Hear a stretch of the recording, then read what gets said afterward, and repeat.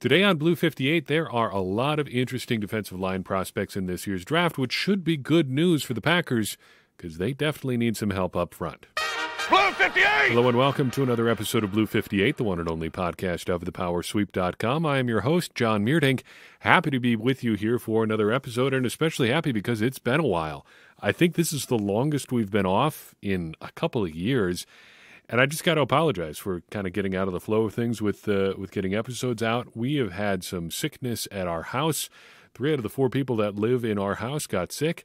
The only person who didn't was me. But that doesn't do a whole lot as far as the podcast recording schedule when everybody else is not doing too well. And it sounds weird to say this, but it's annoying that it wasn't even the ongoing global pandemic or whatever stage we're at with that hit our house. Just normal run-of-the-mill cold knocked us all out for like a week and a half. So that's why things have been delayed.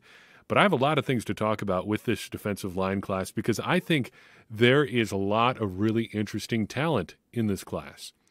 Very few what I would describe as perfect fits, both with where the Packers are going to play or be picking and where the Packers are likely going to end up needing them to play.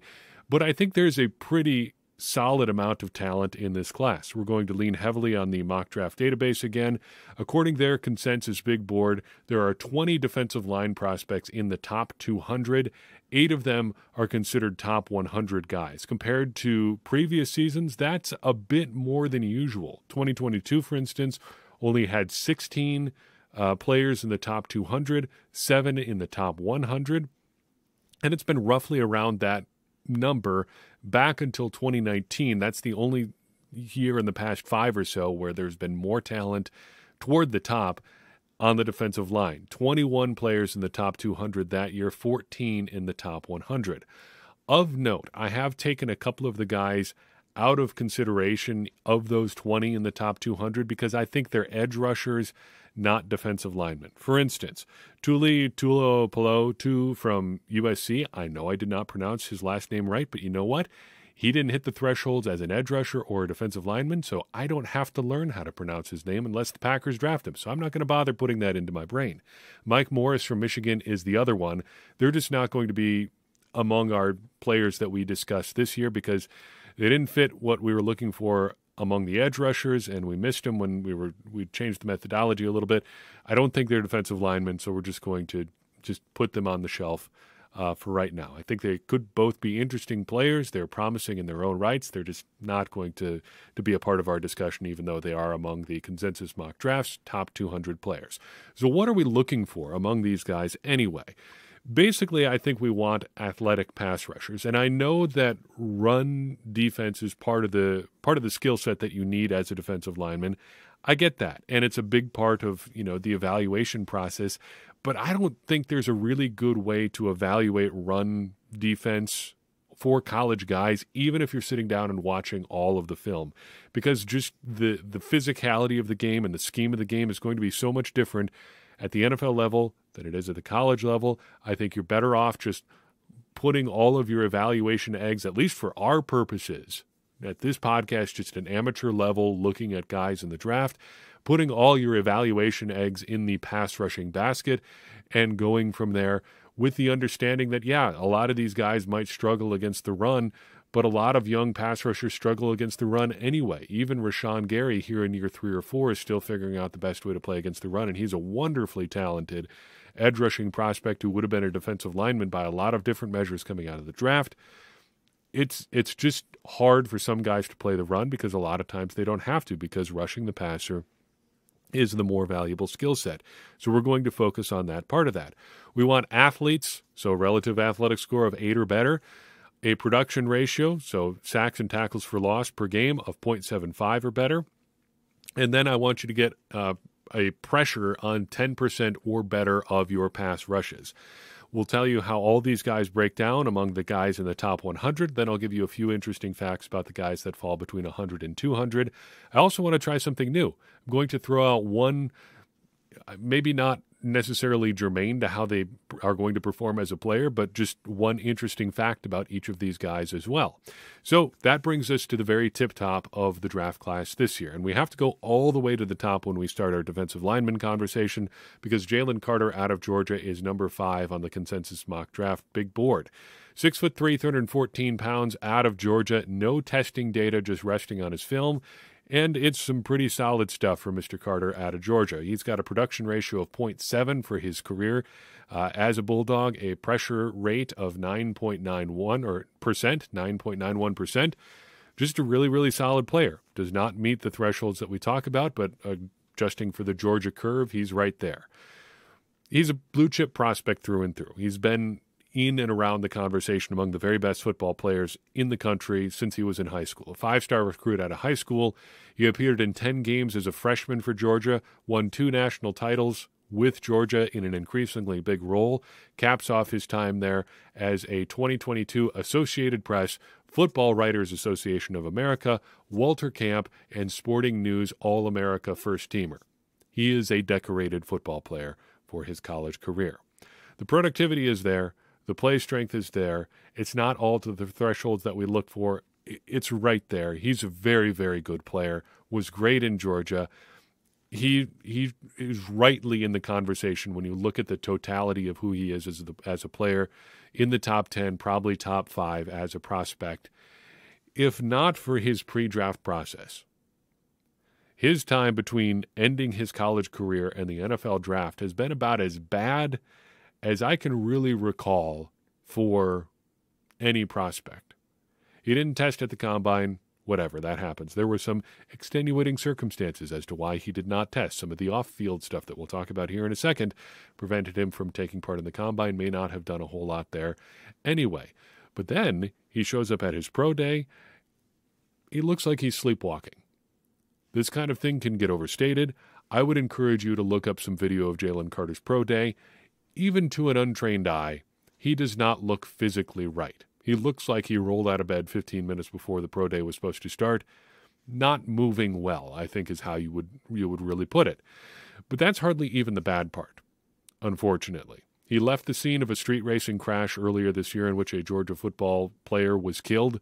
He does not appear to have been impaired during that crash, even though some other people involved in the situation were drinking. He does not appear to have been. And that was not ultimately part of the punishment that he received, but he did leave the scene. He was later charged with reckless driving and street racing. I don't think this is an he's off our board character type thing. That's just my personal evaluation of it. It's not great, and it does give you some sort of pause on the decision-making process there. But the Packers, for that matter, took Devontae Wyatt last year, and he had some similar sorts of concerns, some situations involving a gun. So I think arguably even worse. And I think this is the kind of thing where you don't even have to weigh in on it all that much. You don't have to, really make big declarative statements about like what this says about him as a person. I think it kind of just speaks for itself. He was in a bad situation. He put himself in a bad situation, and it has clearly affected him pre-draft. Interesting facts on Mr. Carter. He was a basketball player and weightlifter in high school, and with a 395-pound bench press in the high school state final, in, I think, Class 2A in Georgia, he placed second in his class. 395 pounds. Good for second place. What did the other guy do? Pretty crazy. But he has always been a strong guy, and that is a big part of his game. Should probably still go in the top 10, I would think, for sure. I kind of get the sense that all the stuff about his pre-draft process is stuff that teams are going to set aside ultimately. It isn't great. It has been pretty bad for him pre-draft, but I think if you look at what he's done on the field, people are going to look past that and say this is probably just a phase, and he'll come out of it eventually.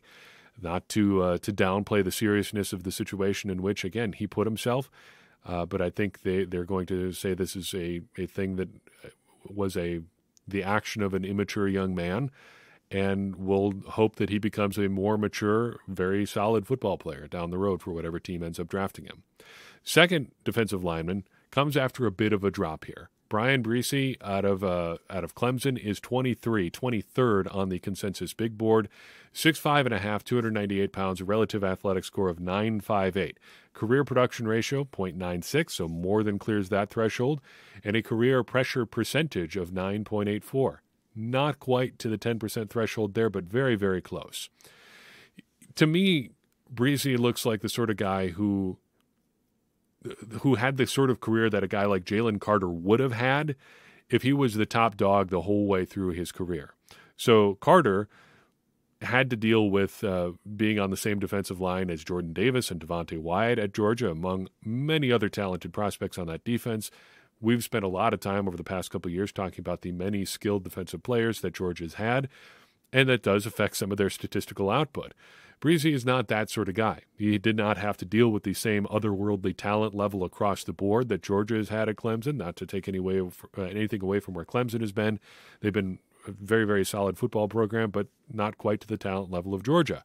He also was a very highly ranked recruit coming out of high school, an instant starter for Clemson, very productive career, even as a largely interior rusher. If you're looking at things to like about Bresee, size, athleticism, production, he's fractional points away from being a pure Tier 1 prospect. He's just a really, really good player.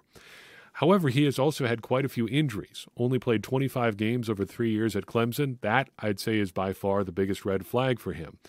He is also said to be a little bit unrefined as a pass rusher, which, yes, is probably true. But I think that's also true of a lot of college pass rushers. Almost anybody who is putting up elite production numbers, you'll see that people will criticize their refinement as a pass rusher. It happens a lot with guys that are just tremendous athletes, because why would you go through all the trouble of developing an elite pass rush package if 9 out of 10 games you are just going to be vastly more athletic than the guy you are rushing against? Why bother? And that happens at a lot of different positions in college football. Guys don't end up learning the finer points of the position because they simply just do not have to. And that, I think, is important to remember as you look at all of these prospects pre-draft. Every one of these guys is going to be a little bit of a work in progress, so you want to look for the guys who can take the next step in the NFL. Bresee might be that sort of guy. As a high school basketball player, he averaged 13.7 points per game and 11.9 rebounds as a junior. So stick that in the back of your mind. People love to talk about basketball backgrounds. Breezee's got one. Our third defensive line prospect is Kalijah Kancey out of Pittsburgh, 24th on the overall big board.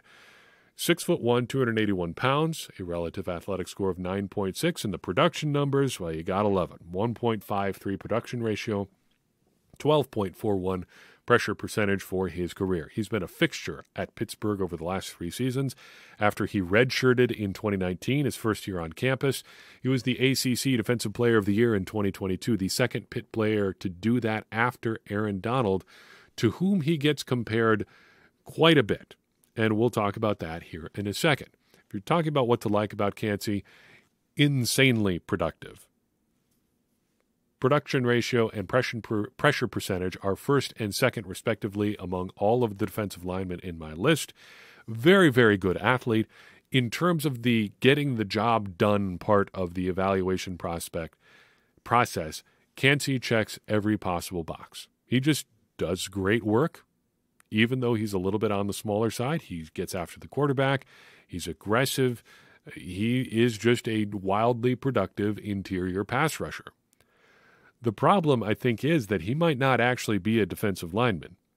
Size is a very real concern, and this is where we have to pick at the Aaron Donald comparisons a little bit. Donald is a short defensive lineman. That point has been belabored to a great extent over the life of his NFL career. But Kancey is small in different ways than Donald is. I've never really been a big arm length guy, but Kancey has uniquely short arms, almost 2 full inches shorter than Aaron Donald. In fact, it might actually be 2 full inches shorter than Aaron Donald. Only about 30 inches long, which is really short. Add that to a guy who's already on the smaller side, and I think you may have a real problem here.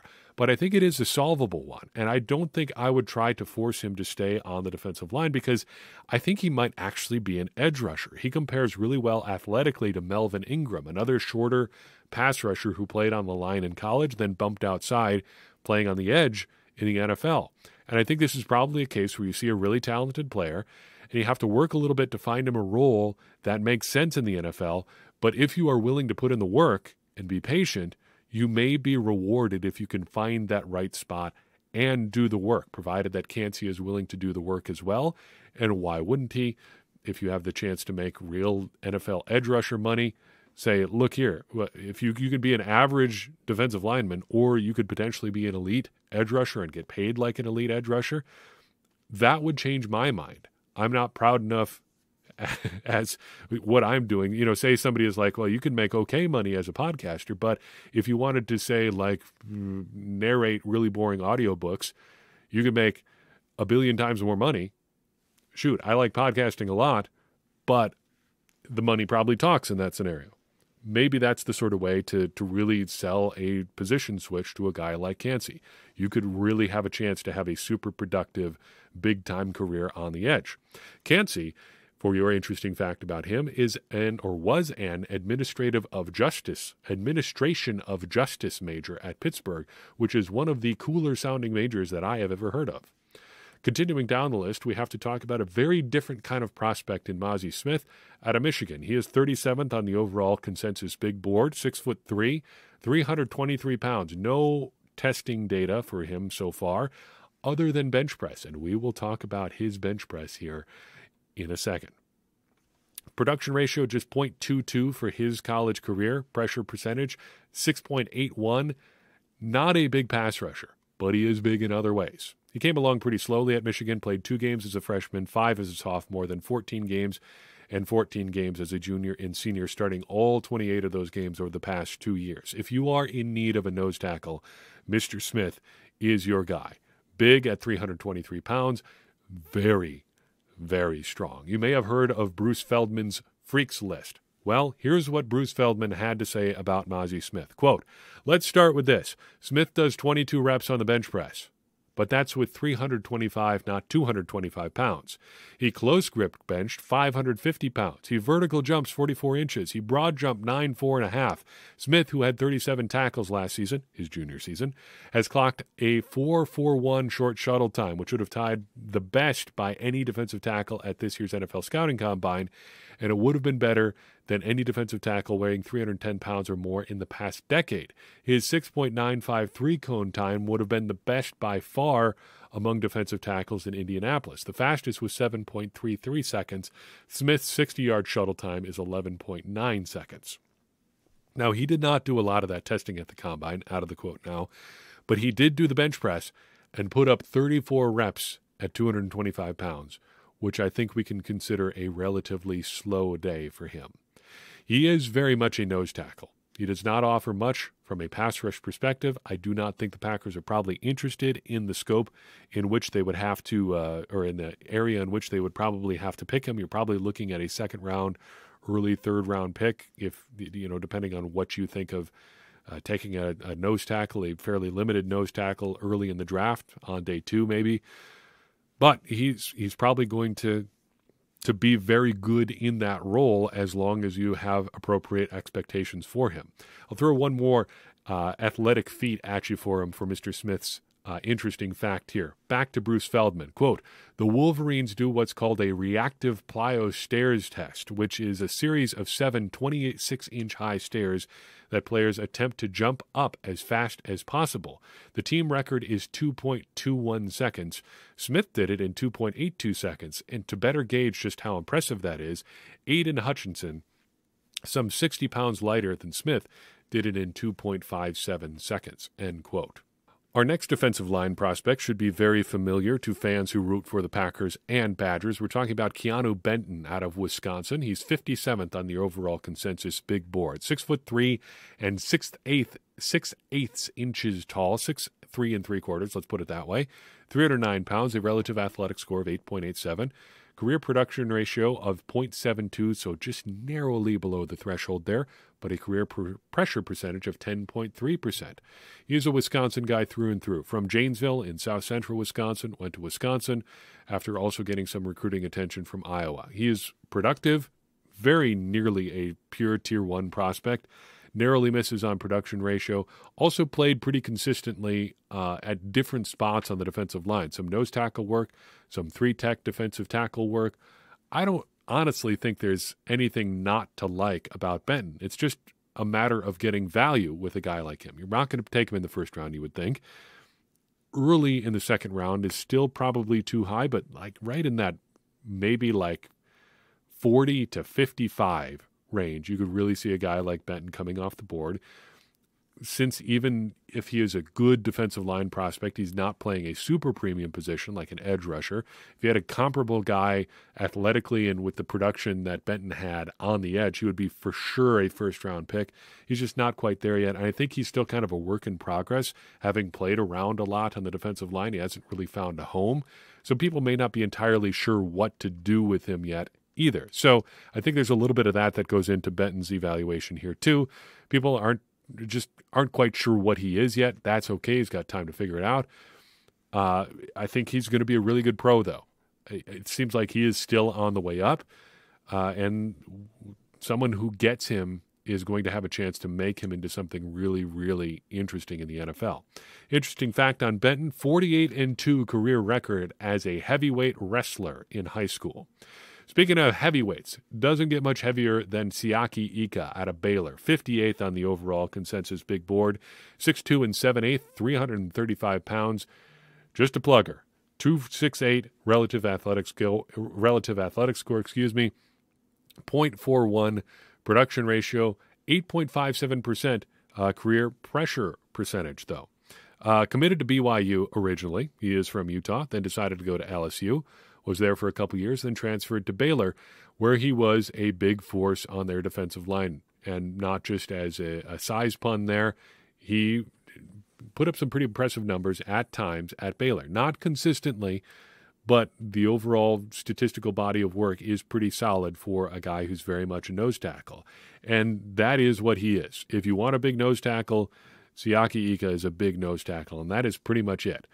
His athleticism numbers, straight up bad at the combine. He didn't bench. The movement skills were bad. Did not run well. He is pretty much just a line holder. Though he did accumulate some numbers at times. I think he had 4 sacks in one season at Baylor as pretty much a pure nose. Overall, just 10.5 tackles for loss, 4.5 sacks in his career. 3.5 of those sacks came in one season. There you have it. It wasn't 4, it was 3.5. If you're looking for a nose tackle, he is a nose tackle. Your value of that position is going to determine a lot of where you would even want to take him. I can tell you that his nickname is Apu. I don't know how that factors into your evaluation, but according to his official Baylor bio, that is his name or nickname. Heading down to Florida for prospect number 70 on the overall consensus big board for Gervon Dexter out of Florida, 6'5" and 5/8, 310 pounds. A good athlete, 9.69 relative athletic score, but not super productive. A career production ratio of 0.43 and a pressure percentage of 8.03%. Wall-to-wall contributor at Florida, played 38 games over 3 seasons, including 12 as a freshman. Amazing, brilliant height-weight athleticism combo. Love the length. If you want a traitsy mid-round defensive lineman, I think this is probably your man. If you're looking for just the raw athleticism and size that you hope to mold into something, Gervon Dexter in, like the 3rd, 4th, 5th round is probably your guy. However, he never really married those traits into productivity in Florida. And I think you have to wonder about that. Just 5 sacks in 38 games. For comparison, Siaki Ika, 4.5 in 37. Only 50 career pressures on 623 career pass rushes. For comparison, Siaki Ika, who we talked about as being a unathletic nose tackle who was basically a part-time player, he had 49 pressures and 572 rushes. If you are a world-class athlete like Dexter is, it is a little bit concerning when you're putting up production numbers that are similar to a guy who played nose tackle and is basically considered to not have had a very good combine at all. I mean, that's not even really an opinion. He just did not have a good combine. Interesting fact about Dexter, he ranked fourth in snaps played among Power 5 interior defensive linemen his final season in college. He averaged about 65 snaps per game in 2022. If you're looking for one possible explanation for why he did not produce at a super high level, that could be one. Maybe he just got a little bit worn down from what they needed him to do at Florida. Just throwing out a possible reason there. Finally, and I know we said we were only going to do the top 100, but Zacch Pickens out of South Carolina is at 109, is close enough. I kind of wanted to talk about him just because there are two C's in Zacch, Z-A-C-C-H. That was new to me, but apparently not all that common, at least according to the Pro Football Focus draft database. There have been a handful of guys named Zacch with two C's. That could be because his full name is Zacchaeus Pickens, but this Zacchaeus is not a wee little man. 6'3" and 7/8, 291 pounds. Like Dexter, good athleticism, 9.2 relative athletic score. Like Dexter, not a terribly productive career in college. 0.44 production ratio, 4.6% pressure rate. Just not good numbers. 4-year contributor, though, at South Carolina after enrolling early for his freshman year. I'm always amazed by guys who can do that. Literally a teenager going against guys with multiple years of high-level college football experience. Not for nothing, he consistently posted very good grades. He has already graduated with his degree. If you're looking for a guy with a work ethic, who's willing to put in the time and the effort to get stuff done, it seems like Pickens is willing to do that kind of work. And I know you do have to grade on a little bit of a curve, no pun intended, with college athletes and some of their GPA and their classroom accomplishments and things like that. But Pickens seems to be the real deal. It looks to me like a slightly shorter Gervon Dexter. All the traits in the world, a bit lighter, lots of experience, similarly unproductive. Maybe a little bit of a role issue, that is possible, but 11.5 tackles for loss, just 7.5 sacks in 43 career games is not great.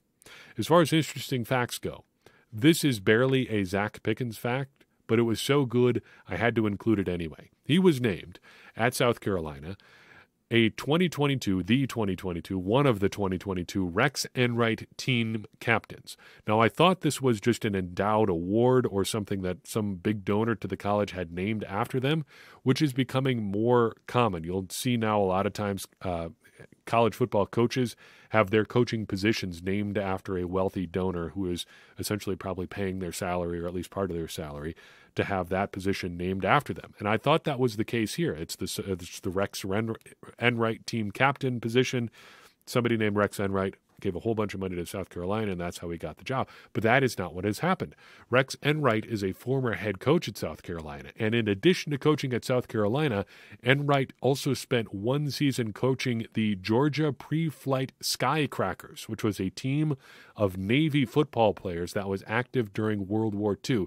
So I had to include that for the team name alone. During the 1943 season, they played a bunch of college teams like Clemson and Tulane, but they also played other service teams such as the North Carolina Pre-Flight Cloudbusters. So there is a Zacch Pickens fact that is not really about Zacch Pickens at all, but got me to look into some behind-the-scenes stuff about why team names are what they are and how team names work, and learned a little bit about World War II service-era football. How's that for some bonus information on this here podcast? Before we talk about prospects between 100 and 200, I did want to give some Patreon shout-outs to James Schluter, Frank Ziegler, and Jeff Moreno, all patrons for about a year now, each of them generously supporting the Power Sweep and Blue 58, starting their journey to that by heading over to the patreon.com/thepowersweep. And if that is something that you've been considering doing, now is a really good time because we do a lot of interesting draft talk in that Discord server, and this is a great time to get in on that. There's some really sharp draft people in the Power Sweeps community, and I would encourage you, if you are interested in this kind of stuff, come hang out with those people. Even I learn quite a bit about the pre-draft process. We get a lot of discussion about guys that may not have necessarily been on my radar, but maybe worth knowing about anyway. So give it a listen. Check it out. I hope you will really enjoy it. Join the community on our Discord server, and that's one of the chief benefits of heading to patreon.com/thepowersweep and joining our Patreon effort there. Okay, prospects between 100 and 200. Really 110 and 200 because Zach Pickens was at 109, but I think you get it there. Jacqueline Roy out of LSU is prospect number 110. 6'3", 305 pounds, cracked 10% on pass rush percentage or pressure percentage. Not a bad prospect there by any means, but like all of these guys between 100 and 200, they all have individual warts, which we'll not dive into individually all that much. But just know that there's a reason that they've slid down the board this far. However, I think there are some interesting guys in this mix. For instance, Carl Brooks out of Bowling Green, prospect number 116. One of my favorite guys to watch in this pre-draft process so far. You don't see a lot of guys at or near 300 pounds rushing from a stand-up position as much as he did, but he did it at Bowling Green. I think in the NFL, he probably ends up being like a more traditional 4-3 defensive end or something like that, maybe even a 3-technique defensive tackle. But in college, even rushing from the outside, even standing up as a pass rusher, which again, for a guy close to 300 pounds, is an interesting thing to see. And he moves pretty well, though his testing numbers at the combine didn't show it. He put up a production ratio of 1.5, a career pass rush pressure percentage of 13.79%. Pretty interesting prospect, I think, here in like late 3rd round, 4th round, 5th round, something like that. Byron Young out of Alabama is prospect number 117. I think I'd probably just give him a miss, and because he's not super productive, didn't test or don't have testing numbers on him. He may be where he's at on this list just because of where he went to college. People figure he might be a little bit better than he probably is. Kobe Turner out of Wake Forest is prospect number 129. Moved really well at his pro day, has great size overall. If we got full testing numbers on him, he might be in tier 1 because of the athleticism there, because the productivity is there too. A .92 career production ratio, 10.9 or 10.3% pressure rate. Just it seems like a pretty solid prospect who moves pretty well, has pretty good size. If the Packers took a flyer on him on day 3 of the draft, I would not be opposed at all. A lot of the people I know are really excited about Moro Ojomo out of Texas, 136, or prospect number 136 on the consensus big board, 9.44 relative athletic score, only 21 years old, and a relatively freshly minted 21 as well. He played 5 years of college football, which, if you're doing the math, meant that he enrolled there when he was about 16. Well, that is the case. Because of how they do high school a little bit different in Nigeria, which is where he grew up, he got to Texas early, was able to play 5 years of college football, now still a very much ascending prospect and a terrific athlete on top of that. So if you're interested in waiting a couple years for him to develop into something that more than just a great athlete, he might be someone you're interested in. Keandre Coburn out of Texas is prospect number 148. He, too, fairly interesting. 6'1", 336 pounds, a career pressure rate of 12%. That's pretty unusual for a guy who's 336 pounds. That did come in pretty limited reps, though. Just 231 career pass rush snaps, according to Pro Football Focus, but still, 12%, nothing to sneeze at. Staying down in the southern portion of the country, Jalen Redmond out of Oklahoma is prospect number 179. Solid late-round profile, 6'2", 291 pounds, 7.85 relative athletic score, 1.42 production ratio, 11.97% pressure rate. Not too shabby there for Mr. Redmond out of Oklahoma. Jumping over to Oklahoma State, we've got Tyler Lacey at number 190 on the big board, 8.48 relative athletic score, 0.96 production ratio. I think he might be an edge rusher. Just 279 pounds, fairly light for a defensive lineman. You might be looking at another, maybe like poor man's Kalijah Cansey there. And rounding things out, we've got one more big plugger on our list here with Jared Clark out of Coastal Carolina, prospect number 198 on the consensus big board. 6'3", 334 pounds, another nose option if you are in the market for one of those. So there you have it. I think if the Packers are looking to spend capital on a defensive lineman, it's probably not going to be in the first round. If you're looking for somebody in the front 7 in the first round where the Packers are picking, it's probably going to be an edge rusher, and they're probably going to need somebody to fall to them. But if you're looking for more of a true defensive lineman, I think there's an abundance of options in like the 2nd through 5th round Sure, they all come with some warts. Maybe they're a little bit raw. Maybe they're a little bit small. Maybe they weren't quite as productive.